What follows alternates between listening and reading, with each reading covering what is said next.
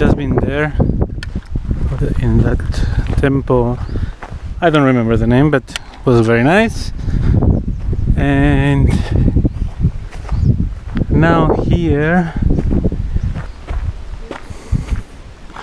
and it's a massive place as well. So it's like a swimming pool in the middle, kind of a gazebo, pergola, and this columns way that before it had a roof, because this part here still have it. Yeah, you can definitely tell that this was a very prosperous kingdom,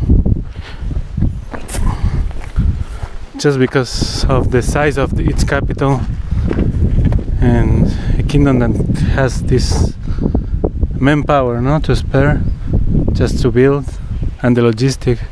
Yeah, but there was. I mean, you have to feed. It's like thousands of workers, masons, and you have to feed them, and you have to provide them with accommodation, and but it's. I mean, it's. We heard, they had a very strong trade of diamonds, emeralds, pearls also, and silk, and it was very, very prosperous.